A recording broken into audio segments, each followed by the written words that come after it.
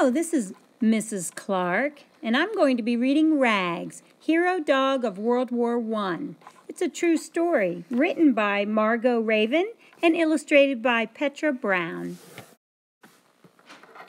War Dogs of WWI. The First World War began on July 28, 1914, and ended on November 11, 1918.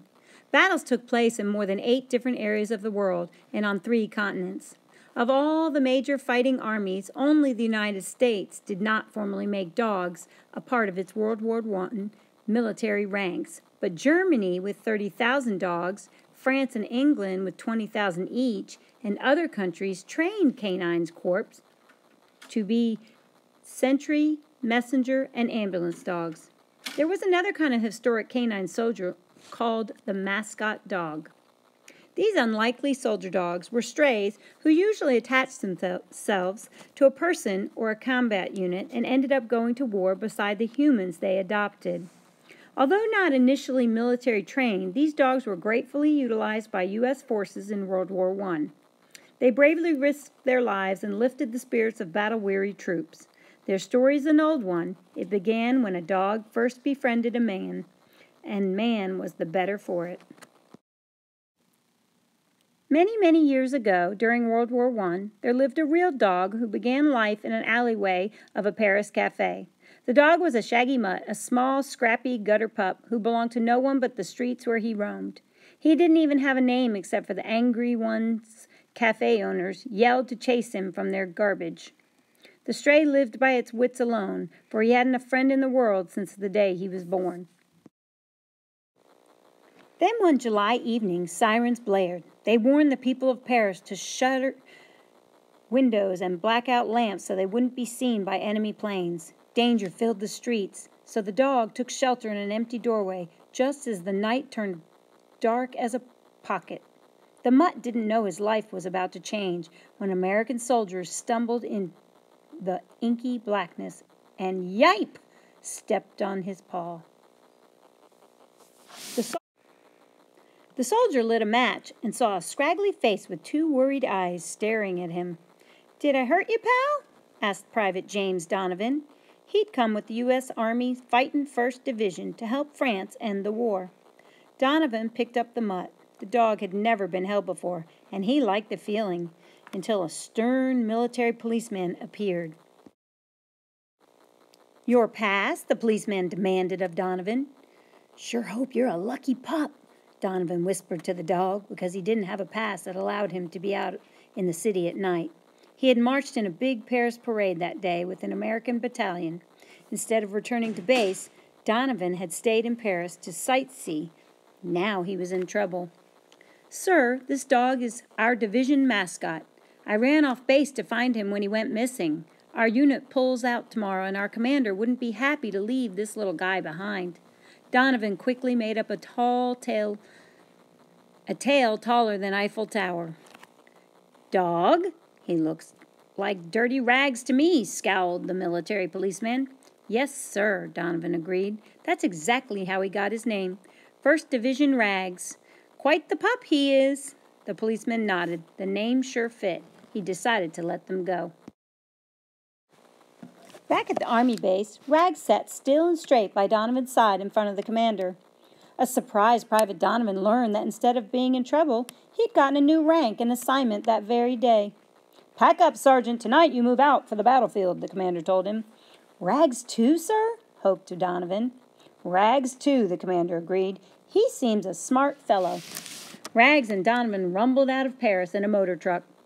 "Good old Rags," Donovan said, scratching the dog's head. "We are in this war together now." Rags curled up by his side. Rags stayed close to the soldier. Even when Donovan tried to keep him from the battlefront, Rags jumped out of a window at the division headquarters and followed him in secret.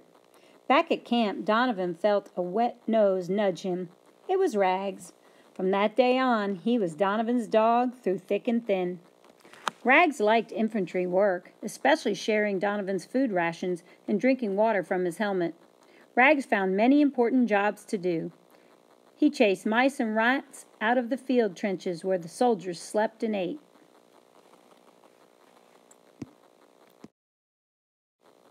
His ears heard the buzz of incoming shells before the soldiers did. When Rags fell belly to dirt, the soldiers did too. Rags loved rolling in the dirt. It made his shaggy eyebrows look like fuzzy caterpillars to Donovan. Rags even learned to salute. He'd raise a paw to his face, then drop it as a smart show of respect. Once a general walked by, Rags stopped, squatted, and raised a paw. The general respectfully returned his paw. Donovan was a signalman. He laid the telephone wires on the ground so soldiers at the battlefront could communicate with soldiers in the rear, the ones with the biggest guns. Rags' nose read Donovan's wires like a book, and he helped him find breaks in the lines. Rags worked as a runner, too. Donovan would put a piece of paper under Rags' collar, turn him to face the rear, and say, "Go find." Rags then ran toward the sound of the big guns and waited there until someone came to take his message. It was his most dangerous job. Donovan made Rags a little gas mask to protect him from the enemy's poisonous gas. Rags hated it. It blocked his nose. He couldn't smell. He'd push it off with his paws, but Donovan would put it right back on. "We don't want you going west on us, pal," he'd say, in the way the soldiers spoke of dying. Rags didn't understand Donovan, but his voice calmed him like a nap in the sun, so he'd keep the mask on. By late September of 1918, news about the hero mascot had spread throughout the 1st Division. Soldiers told how Rags had bitten an enemy's leg to defend Donovan, how he'd crawled under a barbed wire to run messages, and how he never gave up, not for a minute, no matter how much the sky exploded. He became a legend of courage, a giant of a dog. Then one day, October 9th, 1918, a major battle began in Argonne Forest. Fog was so thick Donovan couldn't see his lines. The air was choked with poison. Men were trapped. Donovan tightened their gas masks and tied a message on Rags. It told the rear soldiers where to fire to help the men. Donovan's mouth was tight with worry as he gave Rags the command, "Go find!" Rags began the run back when a big blast hit nearby. It sprayed metal like hard rain over Rags. It cut his paw, his ear, his eye. It threw Donovan to the ground, tore off his mask. Rags' mask was gone, too. He licked Donovan's face. Donovan struggled to his feet. They moved together, Donovan and Rags limping, staggering toward the rear. Another shell hit. It flipped Rags to the ground. A soldier found him and the message he carried. Wounded Donovan was taken to a field hospital. "Rags?" he gasped as he woke to find his dog beside him. Then loudly the big guns began to fire. Crash! Boom! Blasted the shells from the rear to rescue the trapped men. Rags turned his face up to Donovan at the good sound. He knew. "You did it, pal." Donovan's smile broke wide over Rags. "You saved them!" In the field hospital, a doctor found Rags under Donovan's blanket. He took a shell splinter from Rags' eye, sewed up his ear and foot. One ear was deaf, one eye blind. He'd limp. But Rags was alive and with his Donovan. Donovan's friend hid Rags under his coat to board the dog on a hospital ship taking Donovan to America. Base hospital staff in Chicago cared for Donovan. Rags had healed. He lived in the firehouse on base. Rags made a bed for himself under the hose cart, but spent each day with Donovan. He'd sit outside the main hospital door in the morning and wait for someone to let him in. Then he lay on Donovan's bed, being good medicine until he had to leave at dusk. One day in the hospital, Donovan wrapped his arms around Rags. "Good old Rags," he nuzzled against his neck. Rags sensed Donovan put a "go find" message under his collar with the hug. But no paper was there. Donovan grew weak from coughing that day, so Rags licked his hand. The following morning, Rags was frantic when he couldn't find Donovan. He searched the ward bed by bed. Exhausted with worry, he went to the front door. Paced. A medical officer knew Donovan was in critical care. a place for very ill soldiers. "I'll get you to him tomorrow, I promise," he told Rags. Rags left the hospital. No tail wagged. And Donovan died in the night. The next day, the medical officer took Rags to Donovan's empty bed. The pup needs to learn in his own way," he'd convinced the hospital staff. Rags lay down where Donovan wasn't anymore. His nose read the story of Donovan's last day. Donovan's lungs were tired. He was cold. He had gone west for a nap in the sun.